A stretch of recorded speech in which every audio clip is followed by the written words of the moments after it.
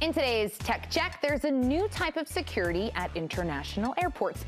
Deseret News columnist Amy Iverson says some airports are now actually asking travelers to scan their faces. It's like, what's next, right? I know. So this is internationally. I don't know the latest, the last time you flew internationally, but now when you go, do it soon. people are going to, people are going to be surprised because they're doing facial recognition scanning. Okay, there's two things. Obviously, their security's important, but there's your personal privacy. So how do you feel about this? Well, that is some people's issue. Actually, Utah Senator Mike Lee has brought that up, and he's wanting more details on how long are they keeping these photos and what are they doing with them. And it's different whether you're a U.S. citizen or if you aren't.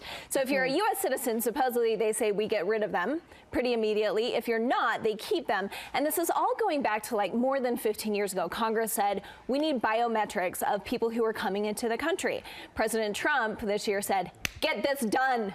So now that's why it's expedited. So it's been, it happened fast. Because this is like, I haven't heard of it until you mentioned it now. And is it better than what we're doing right now? I mean, that's what they say, but that better is the key word because it just depends on how you...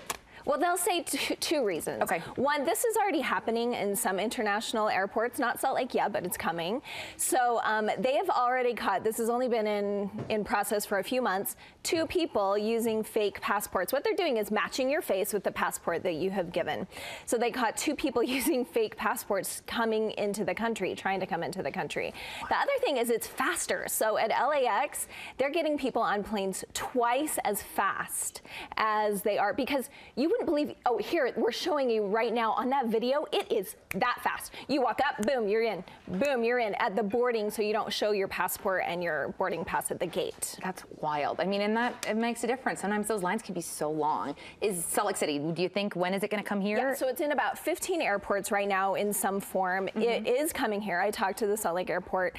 They said within the near future, it will be coming to some parts of this airport. You know, we're totally redoing the airport. So when the new airport opens in 2020, it will be in the international terminals. All right, so we'll have to kind of wait and see what happens. Most important thing, Caitlin. Yes, tell me. People can know they can opt out. Oh, okay, mind blown right now. Yes. So this is not mandatory if you're a U.S. citizen. So if you don't want to do this, if you're nervous about your privacy, you can say, you have to notify an agent, say, I don't want to do this, and they'll do you the normal way. But other than that, I think a lot of people will just do it not realizing they have the option.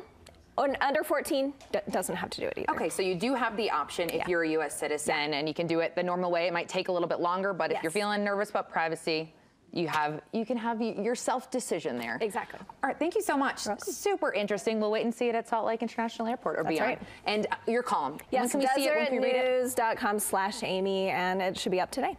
Amy Iverson, thank you so much for joining us. So awesome.